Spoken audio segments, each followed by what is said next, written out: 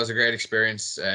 Definitely put lots of work, lots of hours in the training and all the way from the beginning. But it really was a surreal experience. I was fortunate in the preseason games getting a chance to play against London Irish and against Connacht. So got an opportunity there. So didn't come in completely blind to it, but really enjoyed the opportunity. It was against the Dragons at Thomond Park, which is just tops it all off, even more so that it was a home game. But yeah, definitely unbelievable experience, and that's what you try to work towards from the beginning. Those are the type of days that you want, and hopefully there'll be a few more of those as well.